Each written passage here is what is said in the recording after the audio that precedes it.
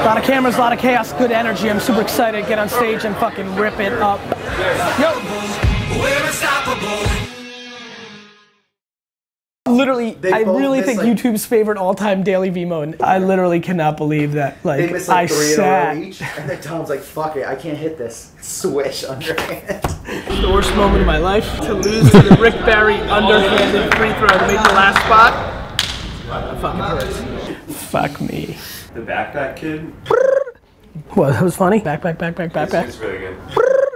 Backpack. The recall YouTube. I'm sure Eric just edited that moment. Cold DMing, like you can literally type. Yeah, I believe in that the most. I think it's a complete fucking layup. I think you type in Staten Island or your exact address on fucking Instagram and look at, you know, like I just, and the hashtag Staten Island, I don't know what else to tell you. I just fundamentally believe in it.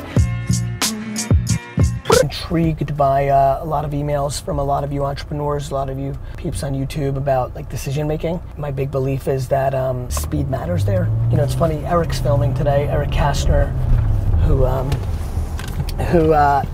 is a super important character in my life because, fun fact, Eric was the person that filmed the first episodes of Wine Library TV, was our first development hire, worked for the outside firm that built WineLibrary.com, and is really unbelievably and disproportionately responsible for my tech endeavors, actually, for that matter. I mean, I feel like I would have gotten there anyway, I assume, and a lot of things would have happened anyway, and that's just not how life works. You know, Eric obviously worked for and with me, but also for and with my dad. And I think I love my dad, he's the best, but I think one of the things I like to razz is he just like sits on decisions. It's just his normal demeanor. And I believe that speed in making decisions is super important. Even, I think way too many people, I think it comes down to perfection and like trying to make the right perfect call. And I think that the right perfect call, 9 out of 10 times is the fastest call. And that doesn't mean you don't be thoughtful. It means that you spend your days every day becoming a practitioner, becoming great at what you do.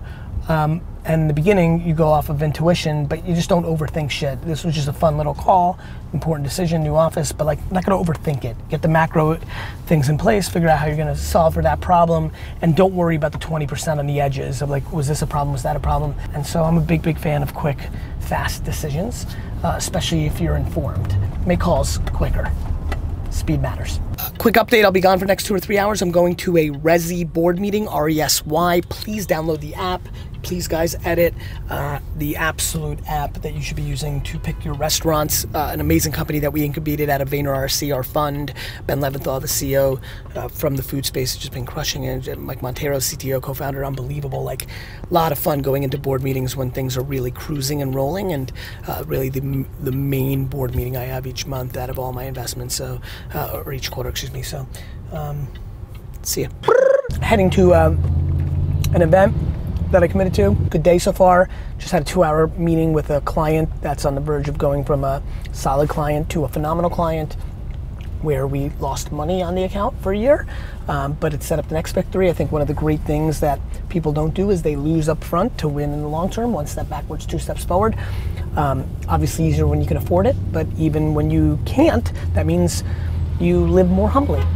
And living more humbly is something that people are not willing to do. They get their business going a little bit and they go buy a fancy car, then taking the money out of the system that would have allowed them to make that move. Something to think about. Now I tell myself, yeah, secure the bag first. Worry about the envy later. Like, yeah, what's up guys? I'm here with the one and only Gary Vaynerchuk. What up?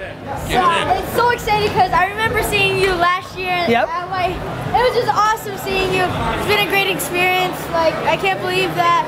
I've been watching the footage over and over, and I can't believe. Did you see that I put up a recall from the footage not too long, a couple weeks ago, right? Yeah, it was awesome. Dude, you've grown. You're getting bigger. You're gonna get past me and Dad in a minute. It's been going good. You've been doing a good job. Yeah, I've been doing awesome. I've been killing it. You enjoying it? Yeah, I love it, man. I love it, man. Good luck to you. It's great to see you. Every single person here not downloading the top new app just to taste what it's like in case it impacts your business is insane. Everybody's in the no business. No, I'm not gonna download that new thing. No, I don't need a Snapchat account. Instagram followed all those features. I don't need a Snapchat. Meanwhile, because of that, all the action and opportunity is in Snapchat because it's all supply and demand of attention. So for me, I'm not quite sure why or how or what.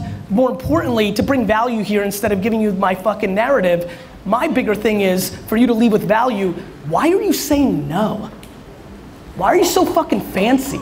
Super fun, just got done with that.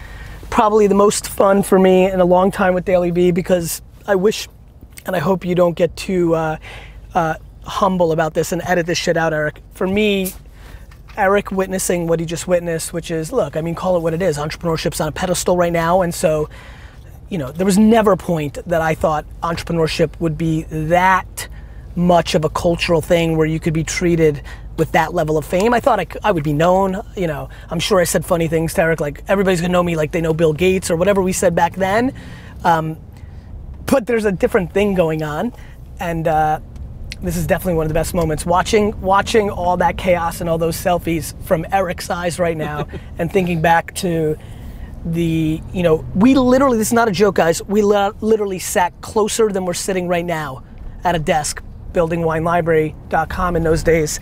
It's awfully gratifying and feels fun. And you know, like for parents, you know how you see the world through your kids' eyes and you see how they get excited about things for the first time the way you did as a kid.